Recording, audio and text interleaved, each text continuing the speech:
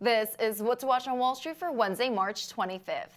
Facebook kicks off its two-day F8 conference in San Francisco. The social media giant is expected to reveal its new tools for developers along with its direction for the year ahead.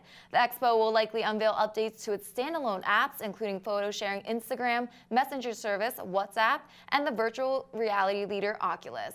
Take a look at the notable earnings for the day. Paychex is reporting before the opening bell. Then software developer Red Hat and fashion group PVH will both release their quarterly results after the market closes.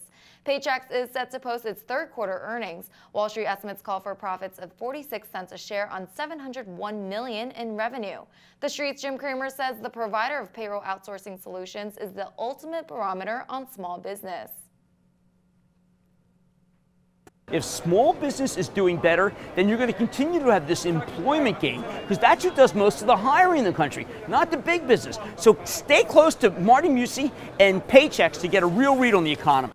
On the economic calendar, we start at 8:30 a.m. Eastern with durable goods orders. Then at 10:30, the EIA releases its petroleum status report. For the latest financial news and updates from Wall Street, check back on TheStreet.com throughout the day. I'm Kurumi Fukushima in New York.